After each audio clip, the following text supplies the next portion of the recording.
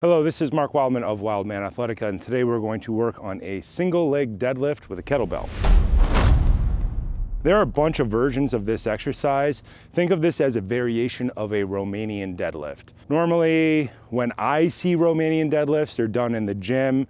They are slightly bent leg, flat back, and usually done with a barbell, dragging the barbell up the leg. This version is similar, but we're gonna go to one leg. Kettlebells excel at a lot of things. The best thing that they do is create cross stabilization in the body, basically forcing the core to fire by loading one side of the body. Typically you do it by loading one hand. Kettlebell clean and press, kettlebell clean, kettlebell snatch, high windmill, Turkish get-up. Think of this as the inverse of that idea. We're putting a kettlebell in the hands and we're only loading one leg at a time. Step up to your kettlebell. I'm going to start with my right leg.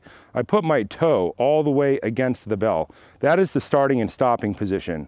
Put your feet together to check that your feet are pointed straight ahead. Sometimes when people set up for this, they will try to turn out and it doesn't work at all. Foot straight ahead, take your other foot. Easiest version, bend at the knee. Bend the leg slightly, two hands down in front, track down. Think about dragging it up the leg at the top, straighten the leg as hard as you can. Bend the leg slightly, slide the kettlebell down the leg, drift in front of the toe, touch down. Stand up, push it back towards the leg at the top. The interesting part is trying to straighten that leg all the way out.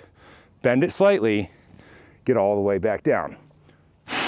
You're gonna struggle for balance, especially if you're on unlevel ground. That's fine, that's the point. You're gonna find the arch of your foot firing really hard. Think about pushing into the ground with your big toe as hard as you can.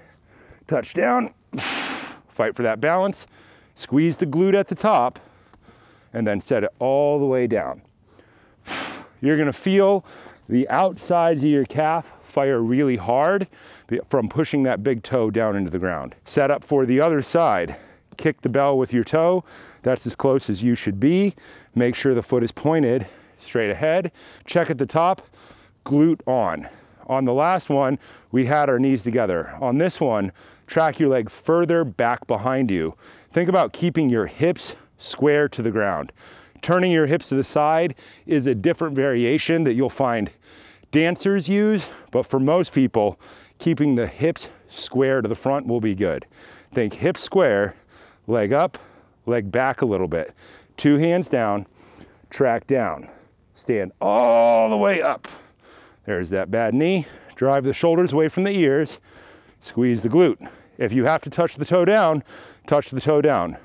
Re-look for balance, leg back, track down, drive up, squeeze the glute, try to straighten the leg, get all the way down, touch, drive up, get down. If you've had a bunch of leg surgeries, this will very quickly expose which leg works better than the other. That is the point. Kettlebells hunt down your weaknesses so that you can try to make both sides equally as strong. Having one strong elbow is bad. Having one strong knee is bad. When you're subjected to high athletic force, usually whatever the weakest part is the part that blows out. I myself have had a lot of knee surgeries. So usually about once a year, I will go through a cycle where I integrate this into my programs for about 2 months. If you practice martial arts, you'll be really familiar with single leg things where you lift your leg up and you hold different stances. You do it a lot in weapons fighting, especially Asian styles of martial arts, where you put your foot on the ground and you create power while driving a knee up. This exercise helps you figure out what things have gotten weak. What things are you working around? Your body will try to accomplish any task. So if you have a weak point in your body and you do really complex athletic training, as that part of your body gets tired, you'll shift the load and it'll start to get weaker instead of better.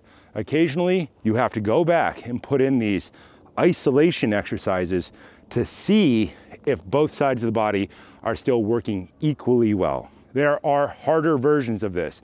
Pure straight leg versions of this that dancers and circus performers do, and hip opening versions at the top. For the most part, point your foot straight ahead. Slight bend at the knee as you're picking the weight up. The back should be generally flat, and this should be a glute hamstring exercise with the sides of the calf stabilizing. In order to get to this exercise, you should be very good at kettlebell swings and kettlebell clean and press ahead of time in order to build your base strength for your hamstrings and your posterior chain. You go up and down on an athletic progression forever, for absolutely ever. And anytime you get hurt, you have to focus on your basics more forever.